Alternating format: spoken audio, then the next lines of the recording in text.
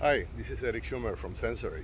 We're here today at the Panama Canal, and we're making an inspection in regards to the implementation we're doing for emissions control on the vessels traversing the canal to verify their compliance with green certifications.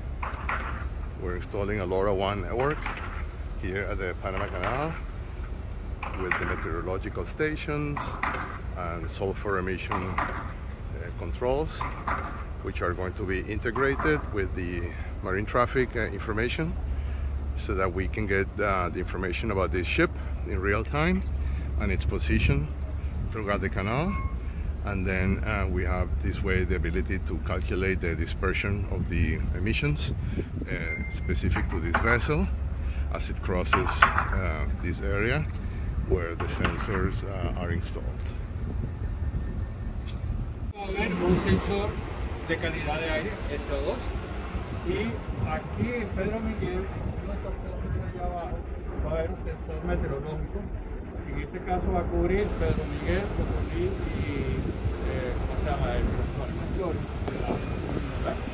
Entonces, cada sensor y cada estación meteorológica va conectado a un gateway LoraWan.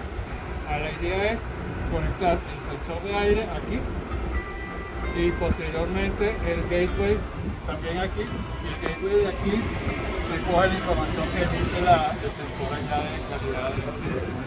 We're very excited. We're here at the Panama Canal, and we're able to see today a rare opportunity to see two vessels crossing at the same time. So we will show you.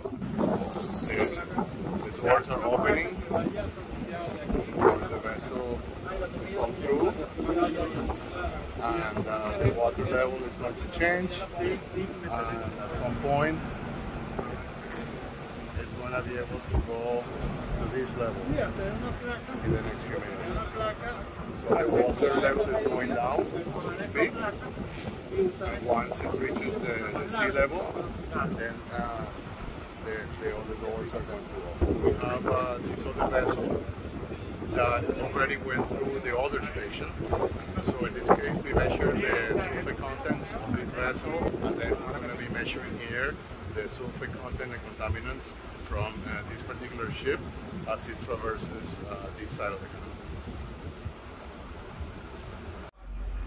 Here finally the doors have opened. You can see now the level of the water is all the same. So this is the Panama Canal in operation.